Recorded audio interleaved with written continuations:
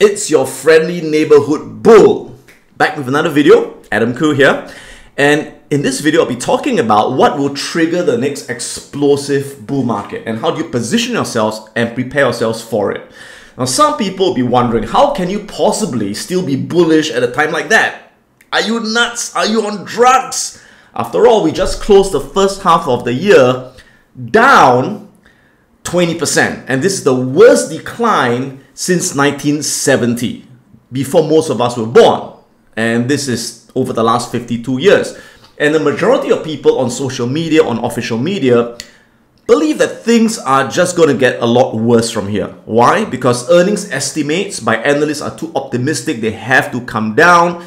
Earnings are going to be terrible. And we are already in, or we're going to have a huge recession. The greatest recession since 2008, 2000. And the market's only dropped halfway. We've got another halfway more to go. So everyone's talking about it. Is it going to happen? It's human nature to follow the crowd. It's human nature to get scared when everyone gets scared. And again, just because everyone believes it, does it mean it's going to happen?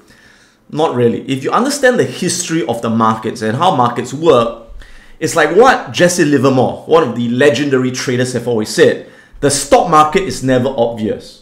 When everyone thinks something's going to happen, it doesn't happen. When everyone believes the market will move a certain way, the market tends to move opposite of the majority. And that's how the market behaves, because the market is designed to fool most of the people most of the time. And that's why you find that great fortunes are made from people who dare to go against the majority, who dare to look crazy, who dare to look different, right? To buy when others are despondently selling. And to sell when others are avidly buying requires the greatest fortitude. And it's not easy, because it's natural for human beings to want to be with the crowd because there's safety in numbers. But that's not how you really create wealth. That's not how you make money. The way you really make money, and what I found through my own experience of going through 3 previous bear markets, is to, again, go against the crowd. And that pays the greatest rewards. And what Howard Marks recently said, successful investors have to take uncomfortably idiosyncratic positions. So if you feel that you are doing what's comfortable, it's like, selling when everyone is selling or buying when everyone is buying, and you're doing something comfortable, usually you're doing something wrong. But if you're doing something that seems so uncomfortable, so counterintuitive, usually it's right. And that's why the greatest hockey player in the world said that most players go where the puck is. I go to where the puck will be. So with everyone focused on this bad news, the recession, the bear market, what's the good news lying underneath that everyone is missing, that many people are not looking at? And what's this good news that once most people realize it, it's going to totally change the sentiment of the market and lead to an explosive bull market? I'm seeing it right now. So before I talk about it, you've got to first understand what's causing this current decline. 2 things. Number one is this inflation shock. So a lot of people thought that inflation was transitory or temporary, but it's been so persistent, and inflation has gone up higher and higher to up to 8.6% recently, and that's freaking people out. Why? Because a lot of people believe that the only way to get inflation down is if the Fed tightens monetary policy, raises interest rates aggressively to force the economy into a severe recession. That's the only way to control inflation, and that's what the Fed is doing. So let me give you an analogy.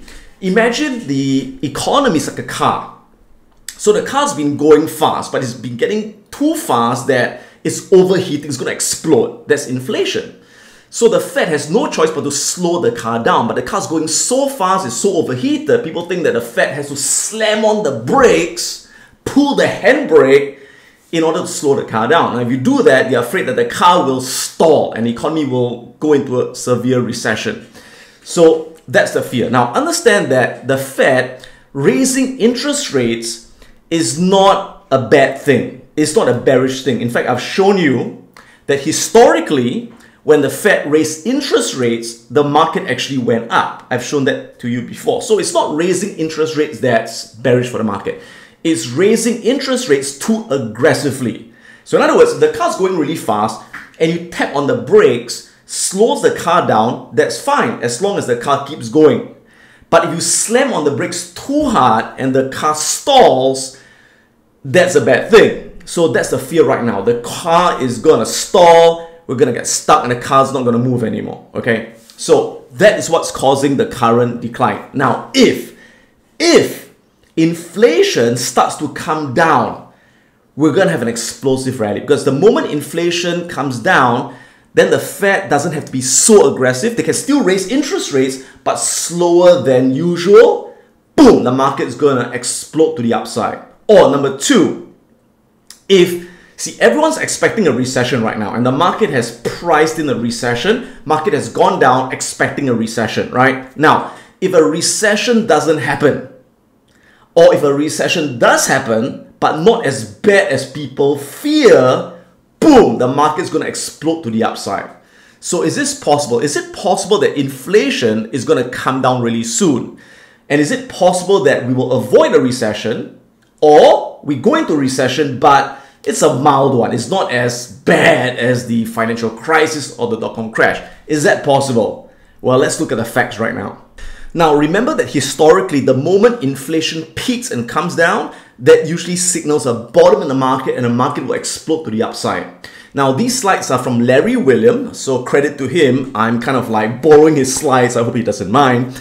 But these are actually from his video, right? So you can see again, historically, the black line is inflation and the red line is the stock market. And historically, you see whenever inflation peaks and comes down, boom, market bottom, market rallies, right? Inflation peaks, comes down, market bottoms, market rallies. And again, many instances of this historically.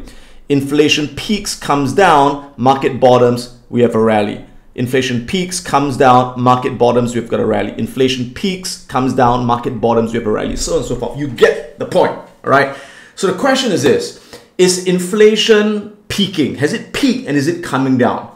All signs are pointing to a yes. Now, everyone is focusing on the current inflation rate, and that has not reported to be going down very much yet. In fact, the orange line, which is the current inflation rate, that's still going up. So people are focusing on that. But again, this is in a way a lagging indicator because it's reporting what has been already passed, okay? So I'm looking instead at the leading indicator, which is the 5-year break-even inflation rate. This 5-year rate basically tells you what the market expects inflation to be in 5 years. So this is the leading indicator that you need to watch, because this is where the puck is going, not where the puck is right now. And there's something really interesting that just happened, which is this 5-year rate recently, which is the one in blue, this 5-year rate has recently broken its trendline support. So you can see that this was a very strong support, and you can see at one stage it went all the way up to about 4%. This is the 5-year rate, right? But recently it's been coming down, and it's broken this critical support, and it's now actually starting to fall significantly. So again, this is a leading indicator. Usually when the 5-year rate falls, the actual inflation rate will start to peak and fall as well. Let's take a look at this relationship. So I'm going to put the inflation rate back, the one in orange, and let's take a look at how they have behaved together. So once again, the blue line is the leading indicator, the 5-year rate. The orange line is the current inflation rate. Now you can see that initially the leading indicator went up, right? The 5-year rate went up, and then only some time later the inflation rate went up. So again, the blue line is the leading indicator. It leads the orange line. Same thing over here. The blue line, the 5-year rate, peaks and then drops, and then a couple of weeks or months later, inflation rate peaks and drops. Same thing over here. The blue line peaks and drops, and then the red line peaks and drops.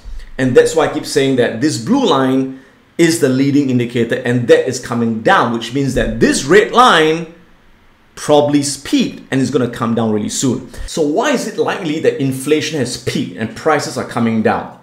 So first, understand that what causes inflation in the first place was excess demand and not enough supply.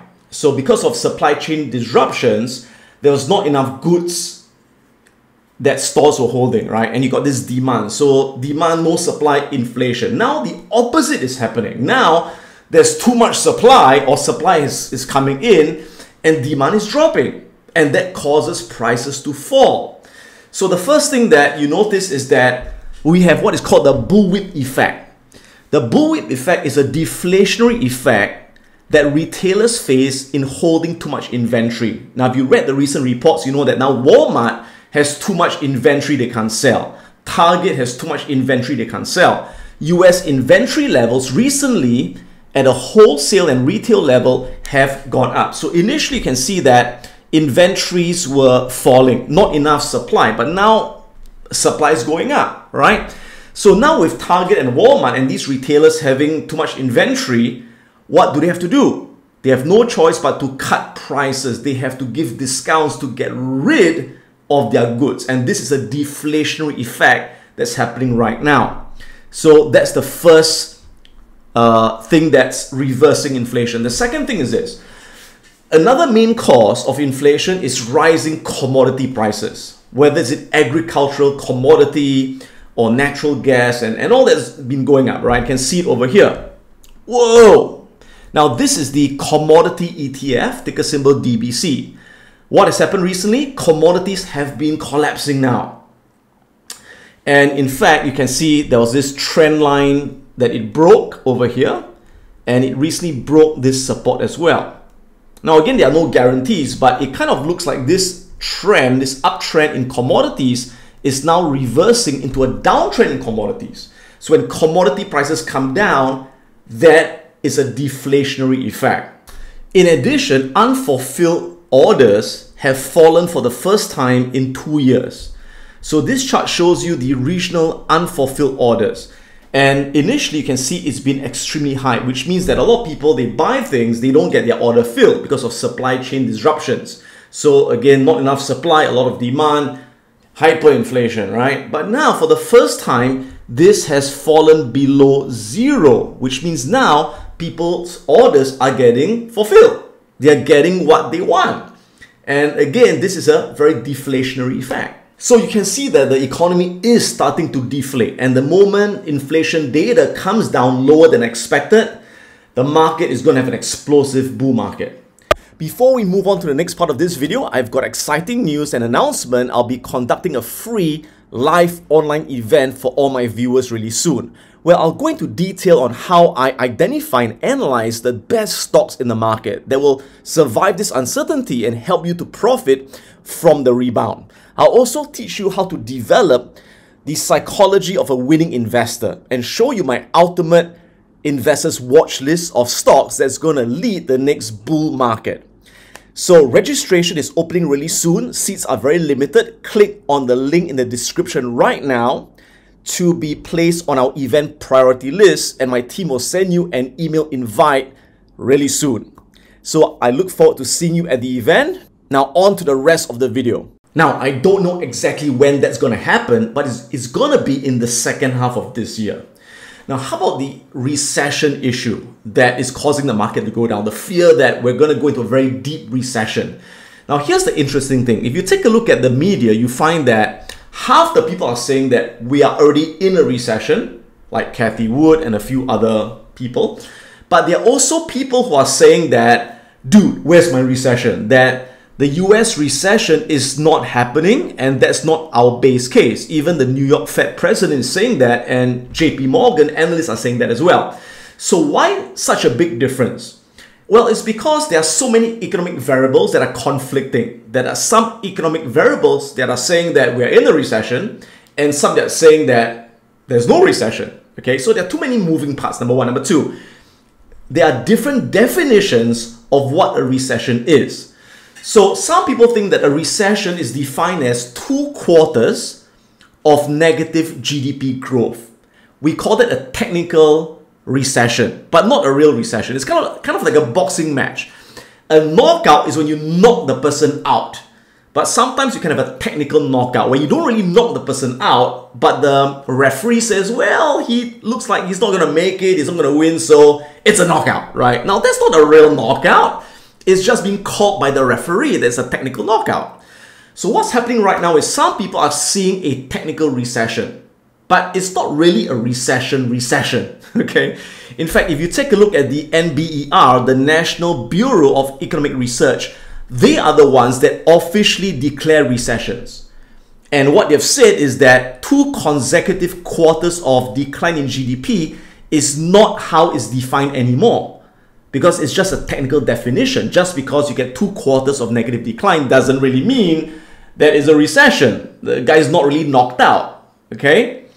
A recession is actually defined as a significant decline in economic activity spread across the economy, lasting more than a few months and visible in real GDP decline, real income decline, high unemployment, and of course, reduction in industrial production and wholesale retail sales. So let's take a look at the data and let's take a look at, is it a technical recession? Is it a real recession? And are we likely to have a severe recession? And you make your own decision based on this data. So first of all, you look at Q1. Quarter 1, GDP was minus 1.4%. And I've said before that this first quarter decline was not really a recession because it was not due to the drop in consumer spending or business spending. It was caused by an excess of imports versus exports that caused that negative figure. But never mind, let's put that aside. Now, what happened very recently on the 30th of June is that the Atlanta Fed GDP Now tracker that tracks real-time economic data is forecasting that second quarter GDP will be minus 1%. So if we get minus 1.4% quarter 1 and minus 1% quarter 2, hey, that's a recession. But again, it's a technical recession. Now, bear in mind, this is not official because this number changes every few weeks. This could still turn positive again. So we will only know the actual quarter 2 GDP figure on the 28th of July. So if it's negative on the 20th of July, then it's a technical recession, which to me is not that concerning. Why? Because again, the market is behaving like it's going to be a severe recession. As long as we don't get a recession, or we get a technical recession or a mild recession, the market is going to explode to the upside because it has overcompensated for the downside. So in other words, when things are not as bad as people think, the market will reverse the other way. So the question is, again, we don't care whether it's a technical recession, right? The question is, do we see a severe recession, the likes of the financial crisis and the dot-com crash? Based on the data, I don't think so. Why? So first of all, take a look at the household financial situation versus in past recessions. You can see this is the household debt servicing ratio, which is debt payments as a percentage of income by households in the US. So the higher means the more debt they have versus their income. You can see that during the dot-com crash, this was at about 11.5%. Prior to the financial crisis, it was 13%. But right now, you can see that it is 9.5%. So household debt servicing ratio is a lot lower than it was in the previous 2 major recessions. Second, if you take a look at US households' net debt levels, it is actually negative right now, which means that they have got more cash than debt on a national household level in the US. Once again, if you take a look at the great financial crisis that happened over here back in 2008, you can see that US households had a net debt of $4,000 per household, right? More debt than cash. Prior to the dot-com crash, it was also positive. They had more debt than cash. But right now, people have more cash than debt. So households have a lot more cash, which means they can weather higher inflation prices better. In other words, they can still spend money because they've got more savings, all right? And if you read recently, California is giving each of their citizens $1,000 in inflation relief, which means more money to their pockets.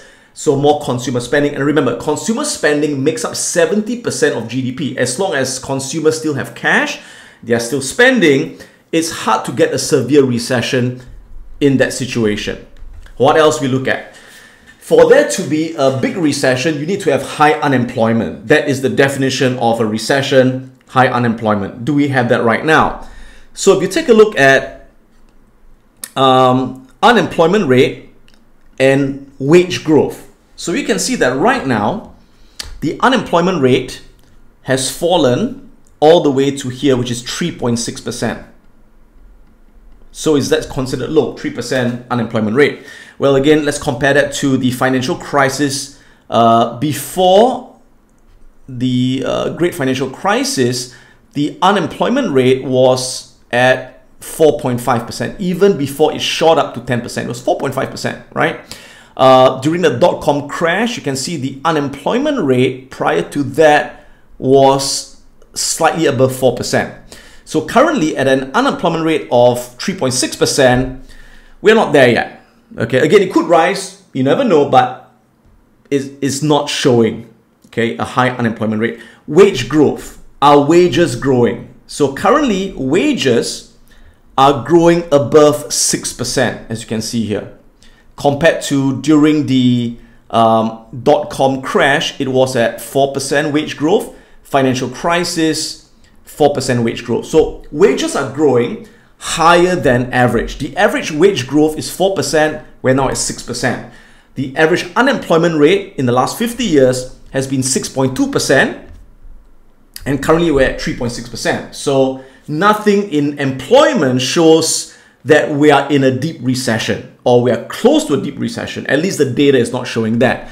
Ratio of job openings to job seekers currently in May is 1.9. So for every one person looking for a job, there are 2 vacancies. So is that a sign of high unemployment and recession? Well, at least not yet. I don't see that in the data. If you take a look at leading economic indicators, so the one in red is the leading indicator. Okay, the one in blue is payroll employment. Both different segments of payroll employment. Again, the shaded area would be previous recessions. Now, before the recession here, what happened? This leading indicator turned down, recession, turned down, recession. Before this recession, turned down, recession. Okay, turn down, recession, turn down, recession.